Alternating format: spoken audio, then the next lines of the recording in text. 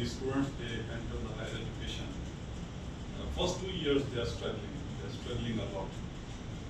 And in higher education, the time is so limited. The faculty or department, they cannot concentrate on those factors which are the foundation level factors. We can have 1 or 2 subject courses on English and mathematics, but not everything. So then we decided to try to investigate what is happening inside the schools. Dubai is the excellent model to study this education performance. Because of the UAE government as a whole, but the Dubai government especially, they are very keen for enhancing the quality of education. In 2008, they requested the World Bank,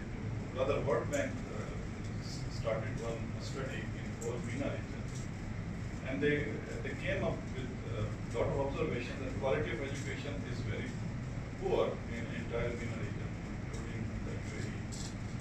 So at that time, government took the serious initiative, and they came up with this institution, Knowledge and Human Development Authority, KHDA.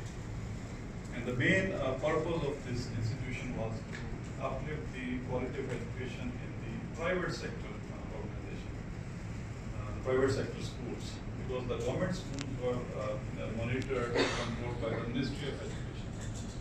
And large expat population, which is almost 80–90% of the total population, they are sending their children to private schools. And the KHDA and its subsidiary, Dubai School Inspection Board, what they are doing every year, they are gathering the data from the schools. It started in 2008. And in the form of documents, they personally go to these schools. And once a year, a team of inspectors is sent to the school. They spend a couple of days, sometimes the school is large, they spend a whole week there. And they try to validate the evidence that schools have provided, and plus they gather more data. They meet the parents, they meet the students, observe the classes, almost every class they observe, and they interview the leadership. And by the end of the year, KHD is publishing a comprehensive report, and it is published, not only published, it is open to the whole community, entire world.